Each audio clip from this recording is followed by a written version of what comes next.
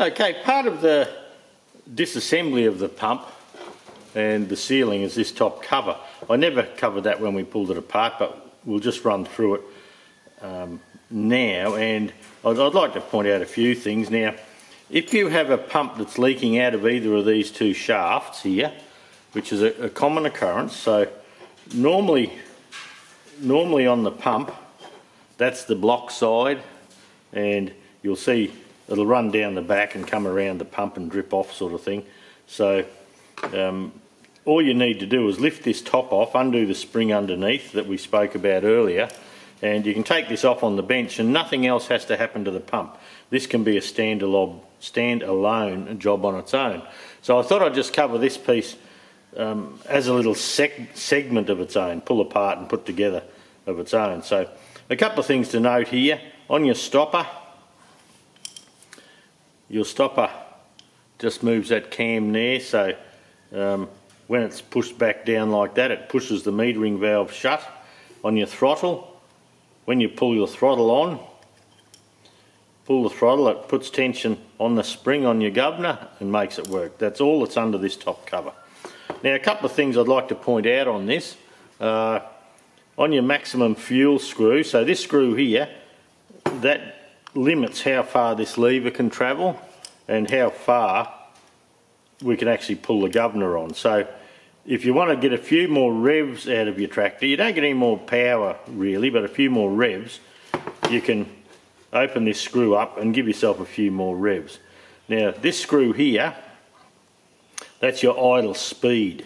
So, and you can see this one's sloppy. So on the maximum revs, on your high idle, you'll notice there's a screw and a lock nut, and that is quite firm. Someone over the time has been in here buggering around and they've taken the lock nut off this idle speed screw. So what's happened as the time's gone by and the engine's idling away and buggering around, you've got it wide open there, here's this screw slopping around like a cock in a sock and wearing the thread in the housing.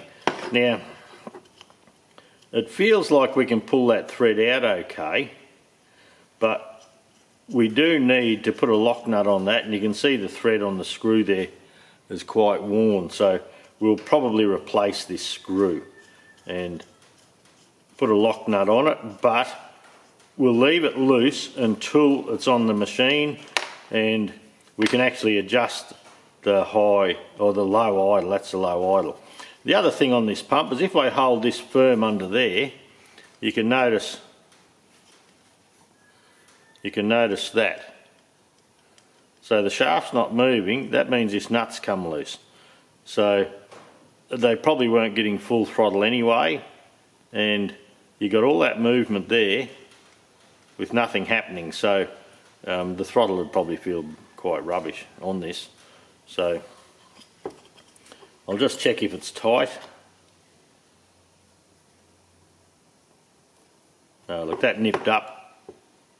So that's just come loose over time. Okay, so anyway, for the moment, what we want to do is undo the screws. Doesn't matter which order you do these in. You have a nut and a shake-proof washer, and look at the rubbish under there. And the reason that was sloppy is, that's a dust seal, is when we pull the shaft out,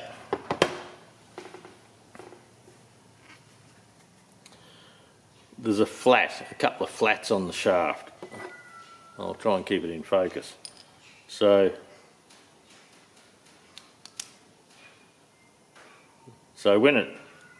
when it comes loose, it actually slops around like that. So that looks like this one will tighten down okay once we clean it up. This being the throttle shaft, if it's leaking down the throttle shaft, you have two O-rings here. There's one just here. Now you can buy a kit, that was that tight, that brittle it broke.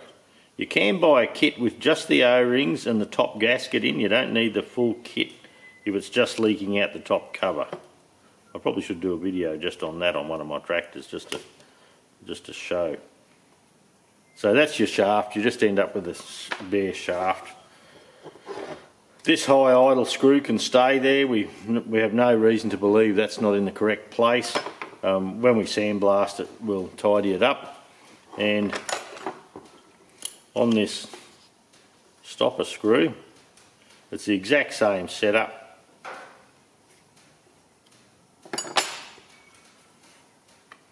You have a nut, a shake-proof washer. See, I stabbed myself with my O-ring pick. Bloody hard to get good help. So we have the stopper, the little dust seal to try and keep the dirt from getting down in there, and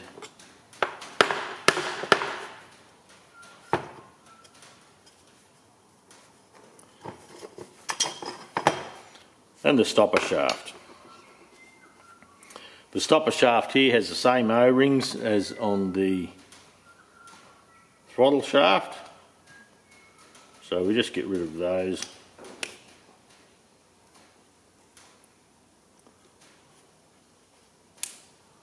And I'm going to take this top cover away and bead blast it up, tidy it all up, get all the rubbish out, give it a good bath, wash all these bits and pieces, get rid of all this dirt, and yeah, I'll come back and we'll just assemble this top cover.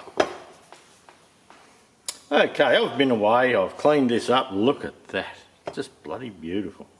I didn't pull this screw out, we can adjust that later if we need to, but in the kit you'll find 4 little O-rings, and they're a little shiny silver one for some reason. I don't know, it looks like a graphite covering or something like that on them. But look, all you need to do is just grab a little O-ring pick, work it down over the shaft into the grooves.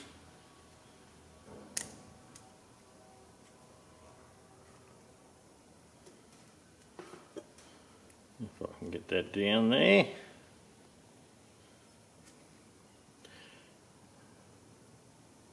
Everywhere but where I want it to go. But anyway, I'll get good at me bloody job soon.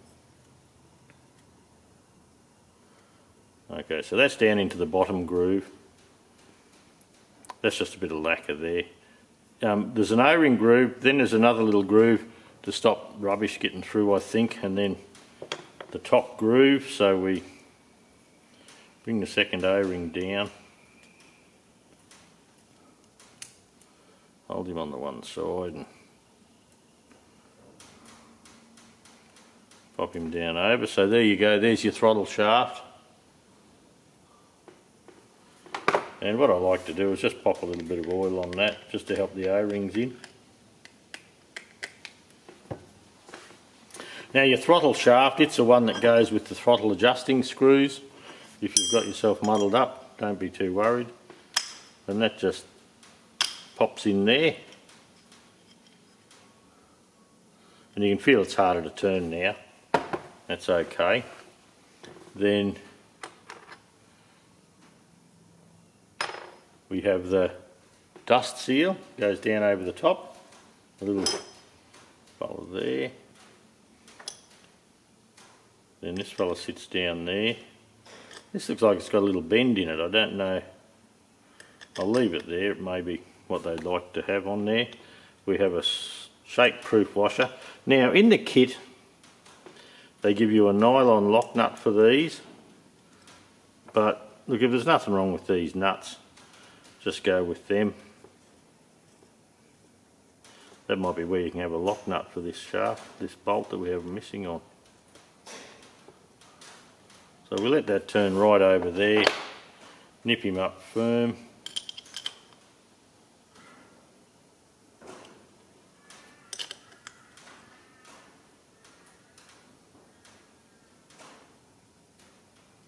Yeah, that's nice and tight there.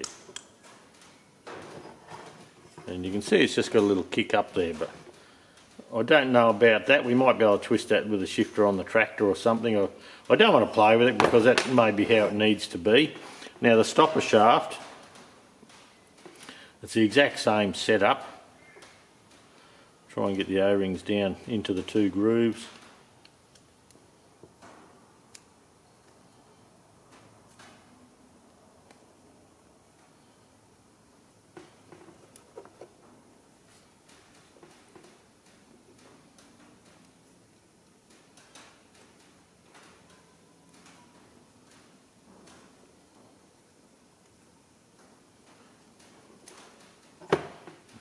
these slippery fingers now.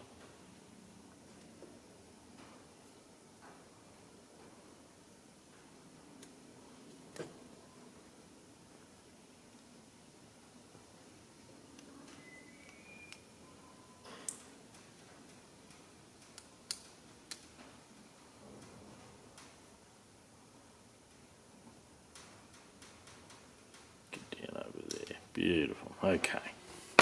Once again, just a drop of oil on it. Now, you can pop this in, and that little tit that goes to the side. It doesn't, that way's wrong, that way's correct. So now we pop this, oh, hang on, we put this on. We drop that down over the top. We put our shake-proof washer on. And then we put our little nut on.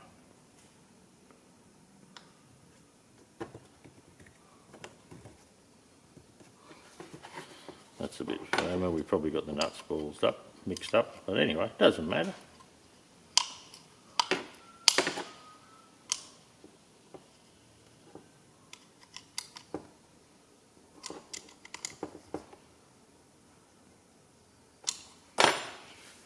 Okay, so originally there was a spring between here and that hole there that it does two things. It helps you stop a return when you push your stopper to return.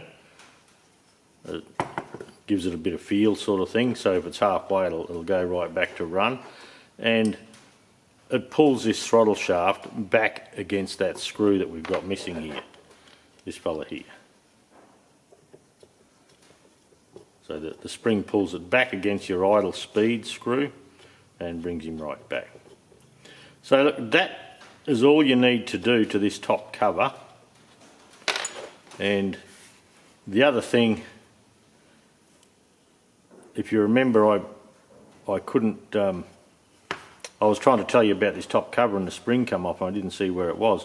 On the side of the pump there's a number 4, and I think the number 4 means go in the end one. I reckon I could see a mark on the end one here. Let's have a look. That one there, that's how I think it should be going.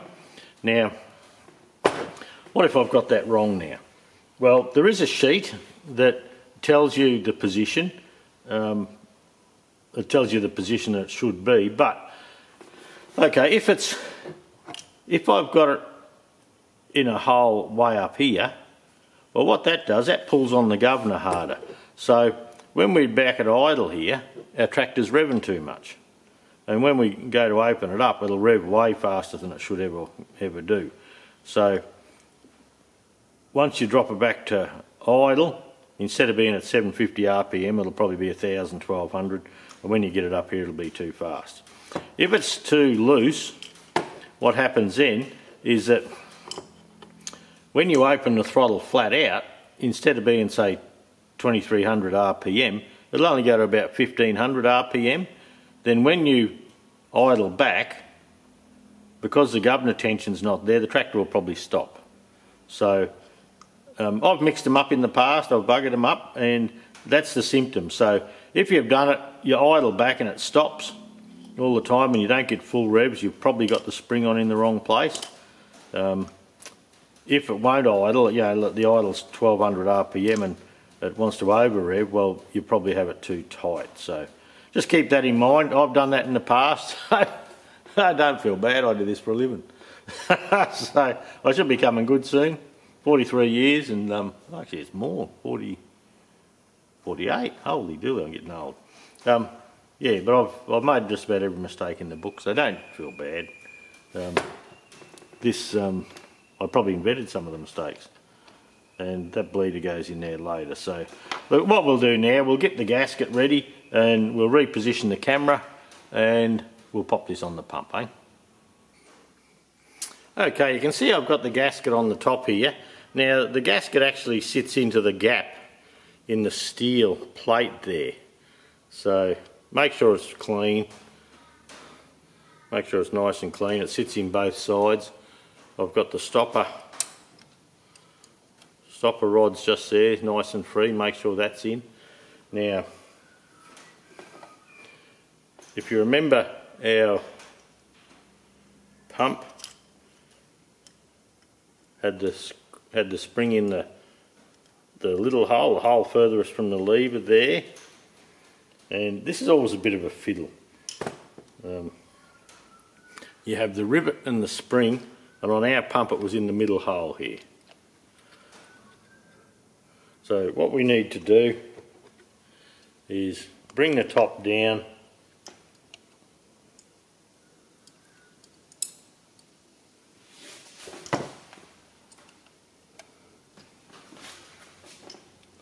I'll try and get the spring up that end, bring the top down, hook the spring on,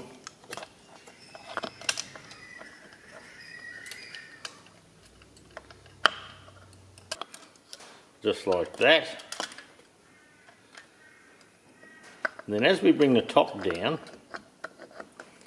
we line the bolt holes up. Actually, we need to zoom out a little bit, don't we, I think. We'll bring the camera a bit further back.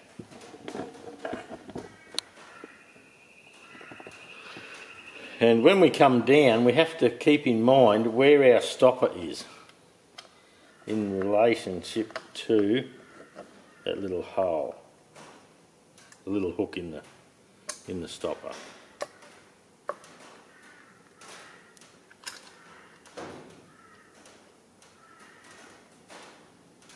And you can actually feel that. You can feel with the tension on the stopper,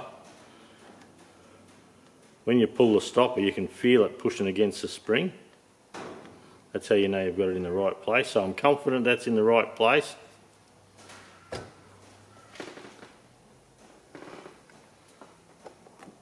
That should all sit down okay.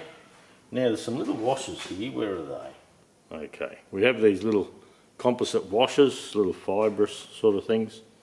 So they just go in there.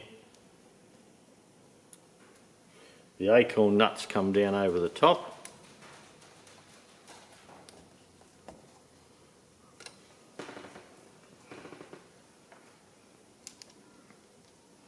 And we just nip these up firm.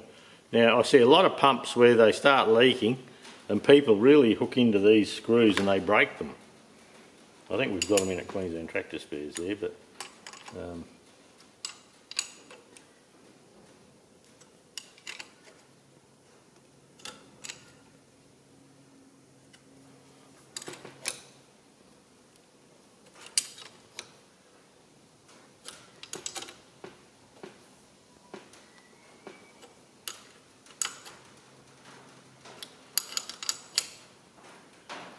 okay. Now that's still nice and free. You can feel the spring on it, so we know the spring's still hooked up. When we hold tension, it gets halfway. We can feel it pushing against the stopper. We know that's right. So I think that's a good thing. And that's a view from the top. So you can see it's springy there. So we know it's pulling against the governor. When we hold this flat out, hold this, as you bring this, it goes easy and you just feel it touch something there. So we know that the stopper's there. We can test that later, but that should be okay. That's that bit done for the moment. Let's have a look at what happens in this end cap now, eh? Okay, we're down the back end of the pump, the inlet end, and I just use a little bit of CRC 556. It's just a little lube for here. So you remember this end cap, the inlet faced up like that, and the little roll pin there was on this side. So what we need to do is have a look which way this went. So okay, we have the roll pin on this side, but what we also look for is, you can often see a little witness mark, that little mark there, and that lines up with the hole down the bottom there that lets fuel into the head. So that can drop down there like that, and the roll pin here, that stops that from turning, because this little, it has these little vanes inside and they run back and forth. So we need to pop the vanes in. One goes up one way, one goes the other. And this just transfers, it's a little transfer pump that transfers fuel into the head of the pump. And I often just put a bit of possum pea in there, and you might be able to see, if I turn the other end of the pump and hold this, you can see that the vanes go in and out. And that's what does the pump, and it actually goes this way. And as we get fuel coming in, it compresses it, and that gap gets smaller and smaller. Then when it comes to around the bottom there, that gap's got small enough that it has to push the fuel up that up the inner passage there to the head. Now this is sealed with a quad ring, and when the time comes we pop this on there like that and do it up. But in the meantime,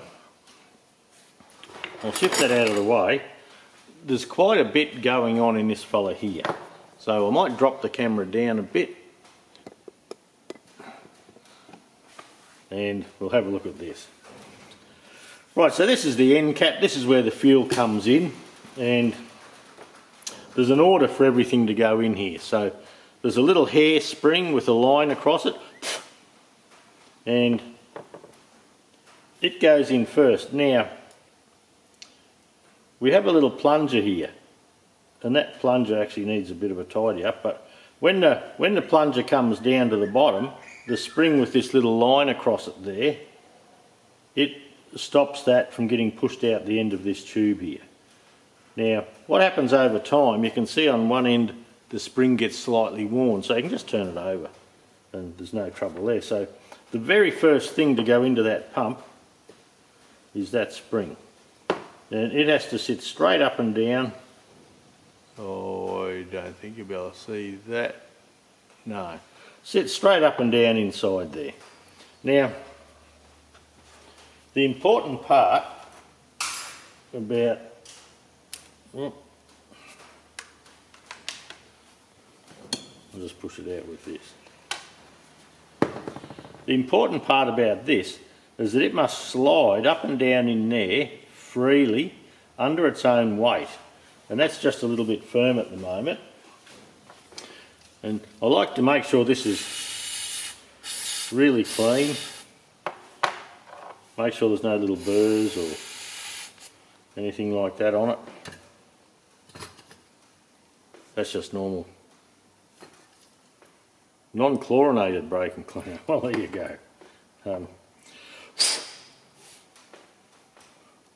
What we're looking for is, you can see that there, it drops in and out under its own steam.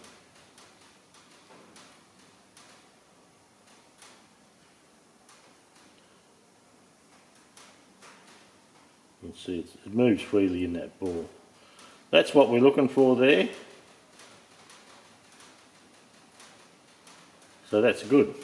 Okay, we'll pop this down over there. I might put a bit of... They seem to dry out in the packets, those fellas, I think.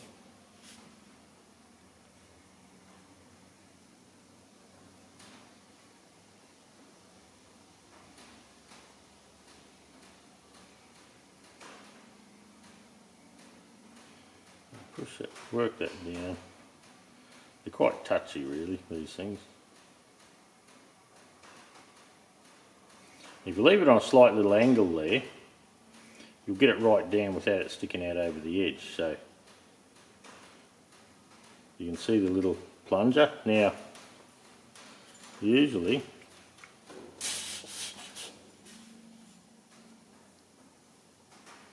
I'll just give that another tidy up, just in case there's something got in there.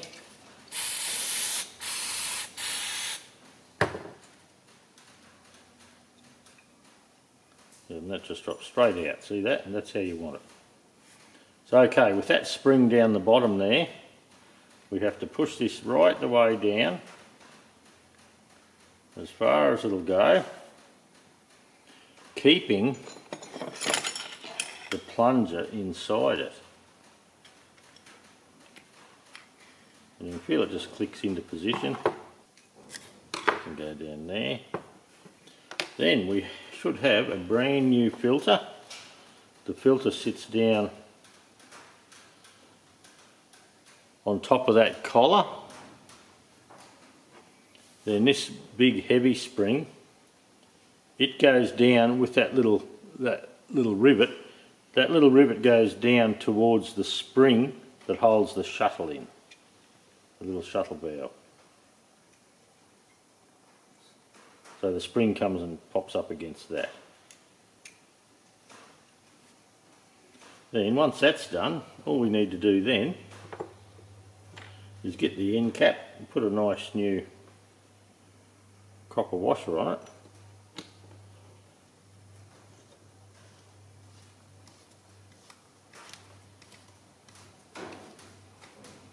And screw that down.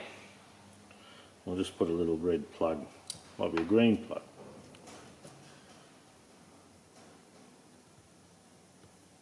Just put that in there to keep the rubbish from getting in there. So that should be ready to go. So when we bring our pump back over,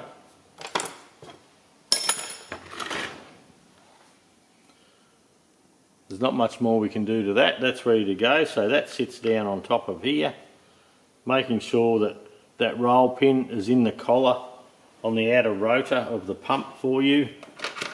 And we just pop these little screws in.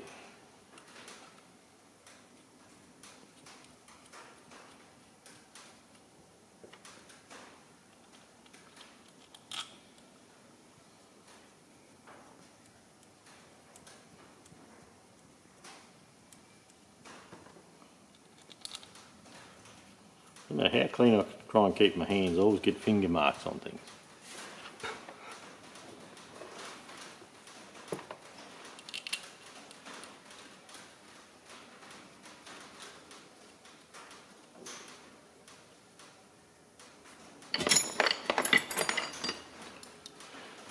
We just pull that down against the rubber.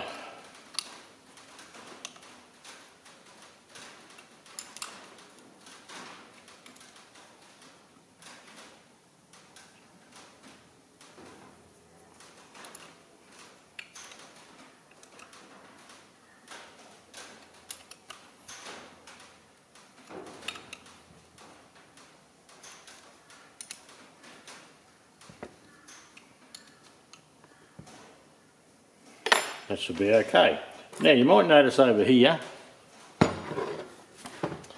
I got a new screw and a lock nut for the idle speed.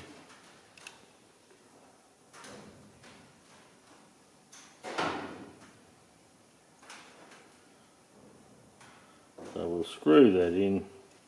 How much was sticking out before? About so much. Alright, that's just a starting point. We won't get too excited with that.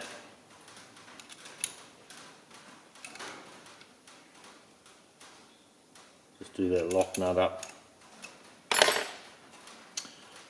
So we can pop a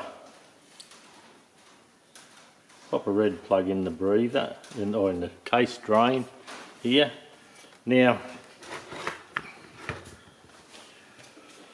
with these injector pipe unions, what I do with them, I have to clean them up yet, but what I do with them, I put them in, I take the copper washers off.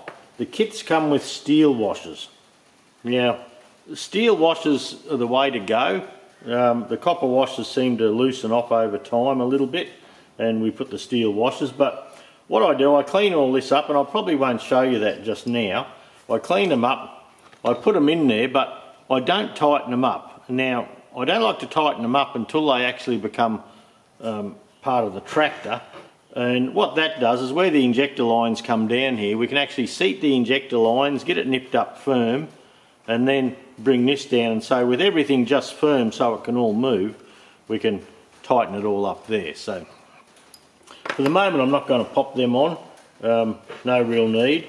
Now this side, I suppose the other thing we need to do is this bleed screw. We need a copper washer for the bleed screw here. And that just bleeds the air out of the top of the pump.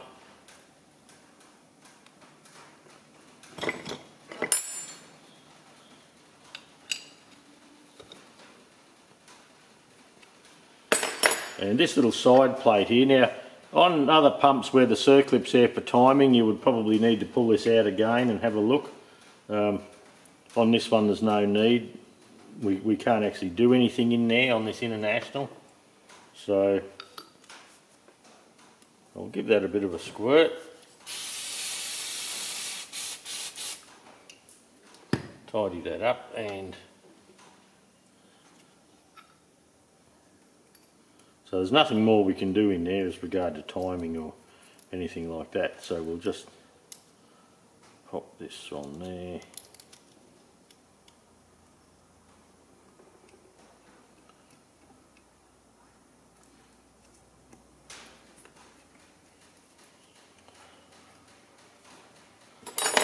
Just nip that up.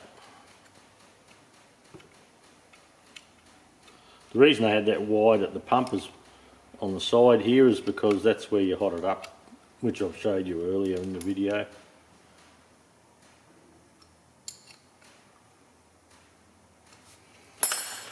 So that's it. That's all we need to do to that pump.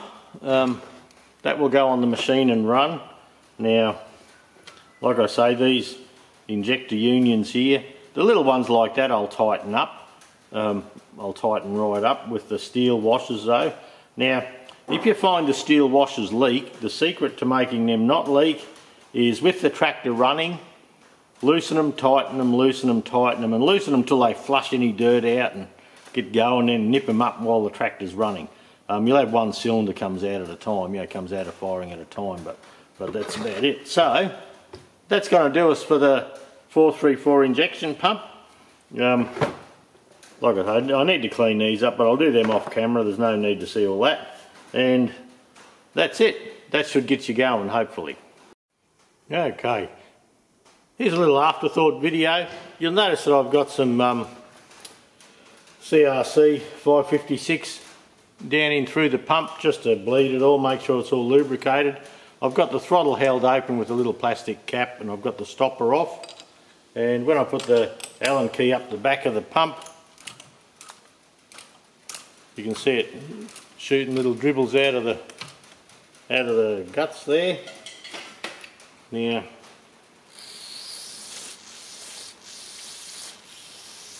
fill that up again.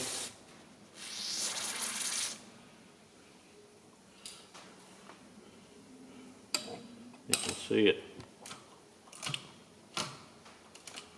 So now we'll pull the stopper on. Nothing there at all. Open the stopper up. There we go. So I'm pretty confident that pump will work. We'll bolt it straight on. The little bit of CRC in there will bleed through quickly with the diesel, and we'll have a good running engine, I'm sure.